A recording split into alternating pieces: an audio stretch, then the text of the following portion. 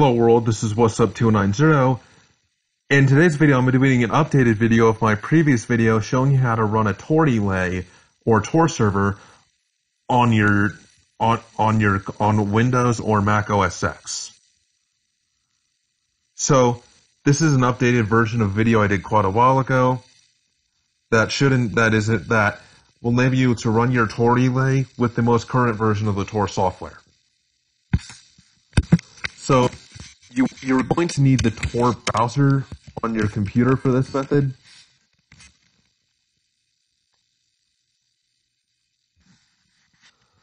Basically, if you don't know what Tor is, it's a network that enables you to surf the internet anonymously, and it does this by moving your data around different relays that they need volunteers to run. And the more and more, you should go online and research what Tor is, but the more and more relays of these server/relays that they have running, the better Tor is going to work. So here's the Tor download page. Just download the Tor browser for whatever either Windows or Mac OS X, whatever operating system you have, and then install it. Once you've installed it, go to the directory go to whatever directory on your computer you installed it to, and then open up the Tor browser folder that you installed the Tor browser to. What you're going to want to do is search for a file called torrc, T-O-R-C-C. And one of these folders will be titled torcc/defaults. Open that file using a text editor, Notepad if you're on Windows, or TextEdit if you're on a Mac. Click OK. It'll look like this.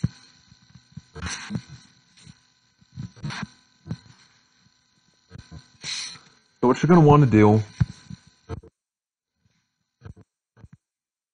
take this information, which is at this URL here, copy into the torrc folder, and there you go. Now we got some stuff to change here, so it'll say nickname. I didn't edit the config. What you're going to want to do is change what the text that's after nickname to whatever you want the name of your relay to be on the Tor network. I'm just doing this as a test, so I'll just name it you. Contact info, you probably should put your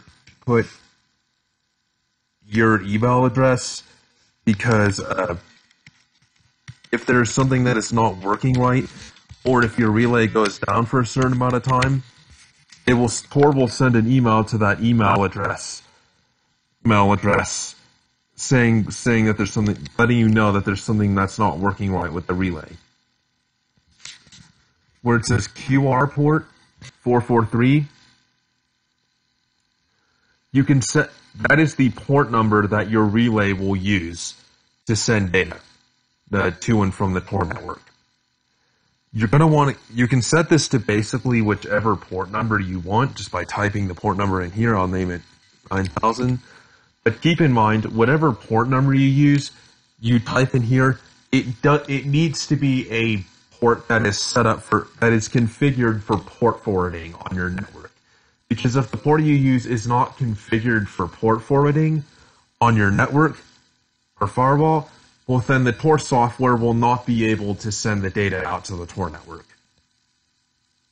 The data for running the relay out to the Tor network. So you just want to save that, and then start your Tor browser.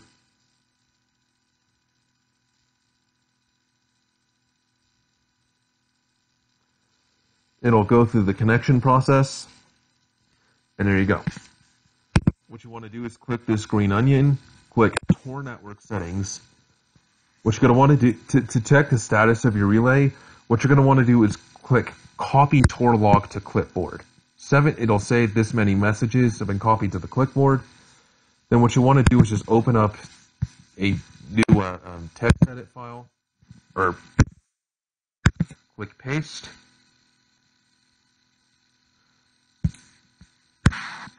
And as you can see, it's going through the stuff now where it'll say Tor has successfully opened a circuit. Look, it's going through stuff now where it'll say now checking whether this port is reachable. And what you want to do is check it within a few minutes. If your relay is successfully up and running, it'll come up with this message here that'll say self-testing indicates your QR port is reachable outside excellent. And it'll also go on to say that like it's now publishing server descriptor or something like that. So if you get that message, that means that your relay is successfully running. Whereas if it's not successfully running, like you're using a port that, like if you're not using a port that's configured for port forwarding, it'll say like something like we could not reach the port, your relay is not running, or it'll say something like that. If you go back and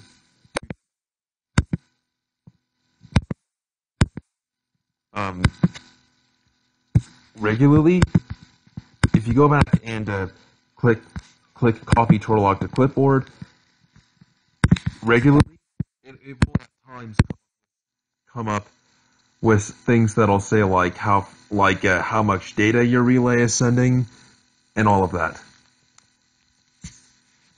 So what you can also do is open up your browser and go to torstatus.blutimage.de. This is where all of the relays that are Tor relays that are not bridges will be listed.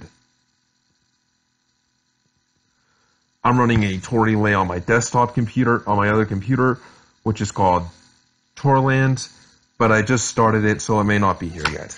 Let's search for it.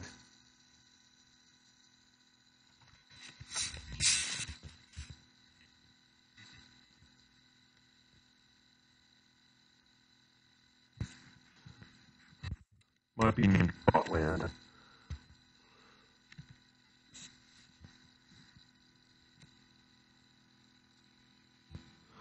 So here is the relay I'm running off of my other computer via this method. If you just click on the relay, click on a different relay because I don't want to give out my contact information, it will say what version of Tor is currently running, what operating system, and it'll show the relay's name, and how long it's been up for.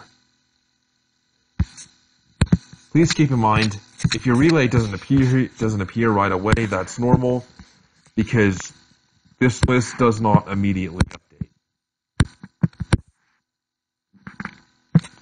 So, that's about it for this video. I hope you guys enjoyed. If you did, leave a like, comment, subscribe. This is What's Up 290, and I'm signing off. Have a nice day, and I'll see you next video.